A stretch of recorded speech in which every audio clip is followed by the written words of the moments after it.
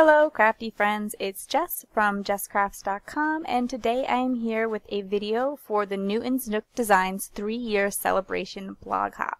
And I definitely recommend that you check out the links in the video description below to the blog hop so that you can check out some of the amazing designers. We have some special guests including Sandy Allnock and Christina Warner, which is amazing because I just completely admire them. I learn so much from them and their channels, so it's excited to be involved in a hop with them. So be sure to check out what they are doing with the new the new products from Newton's Nook Designs. So for today's card, I'm using a die from the last release. It was part of the Garden Starter set, and it's the die cuts out the little seed packet from the stamp set, but also it cuts out a rectangle in the center of your cardstock with some stitching detail around the edge. And I wanted to find a fun way to use that. So what I did was I cut the die out and I have that stitched rectangle area, and I basically am going to put a piece of colored cardstock underneath it and then kind of take advantage of that little stitch detail, because I'll lay that over and add some elements to it. So it might not seem obvious at first, like why is the stitching on the outside of what you're cutting, but basically it's allowing you to create a frame for your card.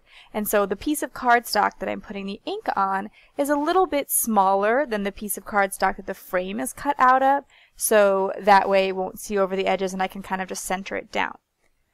One of the advantages of putting the frame over your inked panel is you don't have to worry so much about the edges of your inked panel.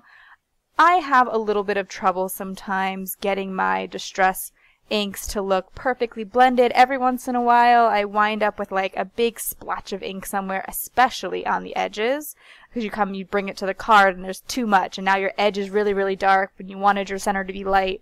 I don't know if you guys have those same problems sometimes with the ink, but since you're not going to see my edges, I can be a little bit more relaxed about that.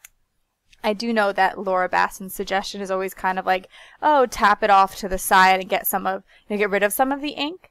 But then I find, well, sometimes there's not enough ink left, and I don't know. I love distress ink, but even after years of using it, sometimes I kind of feel like a novice. I'm like, why can't I get this effect that I want?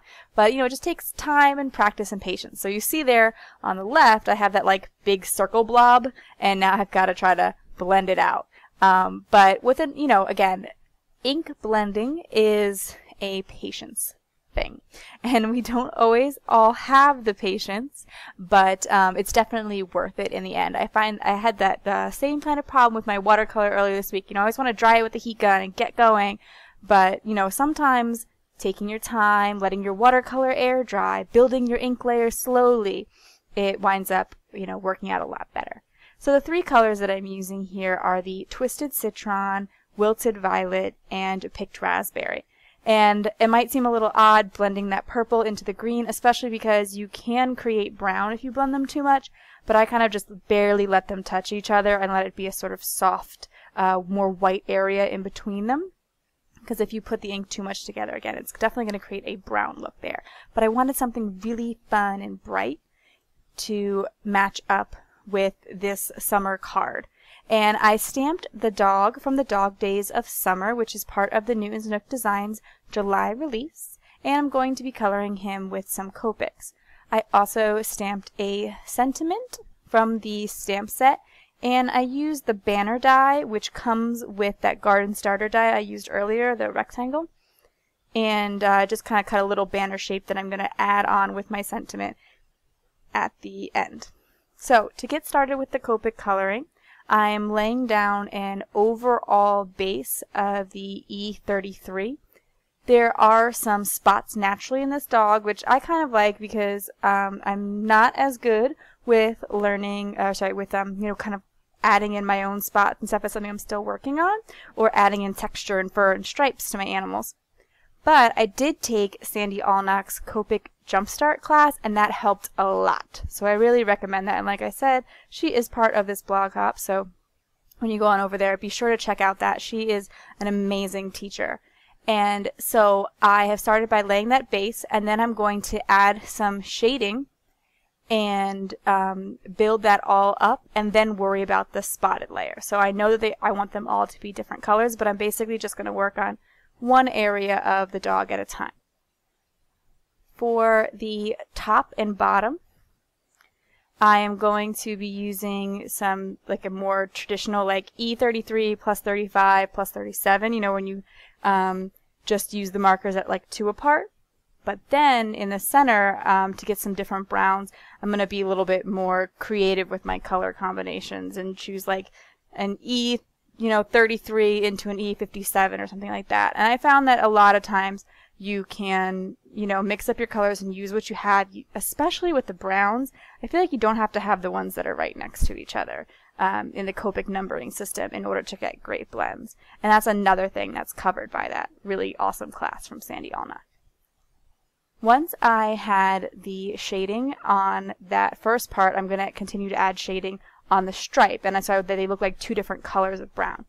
But for the shading, I basically added shading to the top of the dog and the bottom of the dog, partly so that it gets a look of being rounded, because when something's lighter, it comes to the forefront a little bit more, and so it kind of creates like a bit of a highlight, and it makes the, gives some shape and dimension to the puppy dog here, and also the shadows that would be cast from the ground.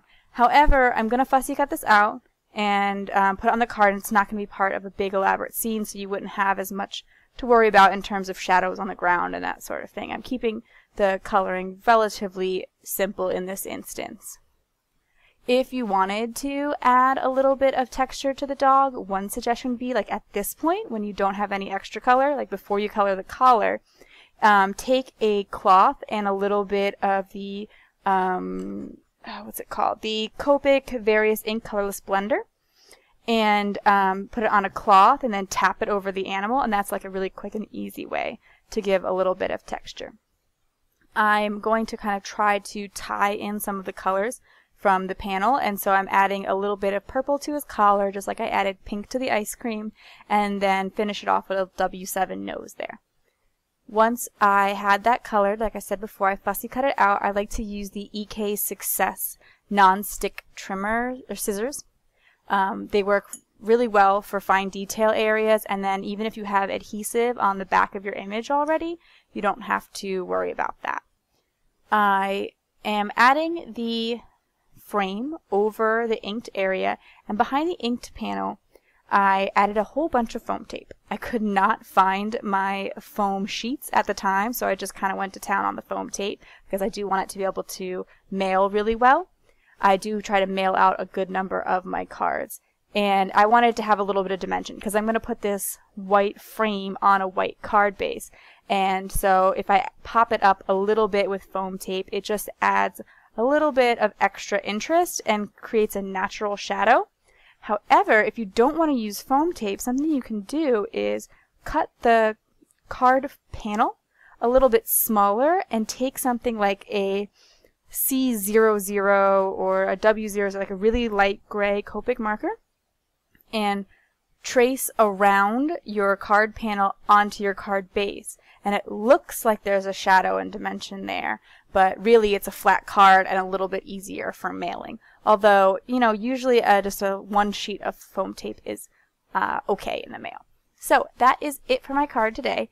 If you like this video, please give it a thumbs up. If you are interested in more crafting tutorials, be sure to subscribe to my channel. Check out the links in the video description below to follow along with the blog hop and to follow me on social media if you're interested. And especially check out the Critter Loving Card Makers group if you're not already part of it, because if you love Newton's Nook, you are sure to love critters. Thanks for watching. Bye!